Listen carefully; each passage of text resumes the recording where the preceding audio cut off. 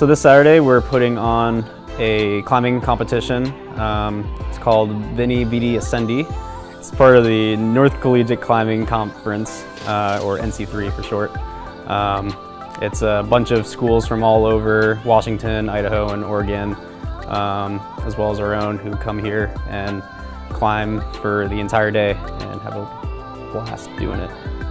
There's definitely a lot that goes into it. I'd say we start thinking about the comp quite a bit mid-November or so. So yeah, 2.5 months or so of planning, and all our students help out with it. We have 13 or so student staff members here, and a handful of them definitely would want to compete, I'm sure, in our event, but they prefer to work it just because of, you know, what we want to be proud of at the end of the day.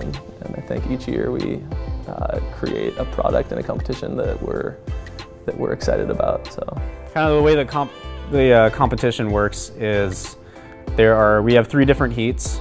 Each one goes for 2.5 hours, and we have rated our routes on a point system from 50 to 1,000 points is our highest. And so basically the harder the route is, the more points it's worth. And so each climber is given 2.5 hours to climb the 5 best routes that they can climb.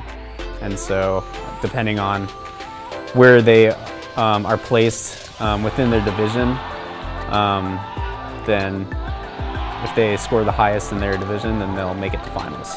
And so we'll usually have 3 women and 3 men in the highest division.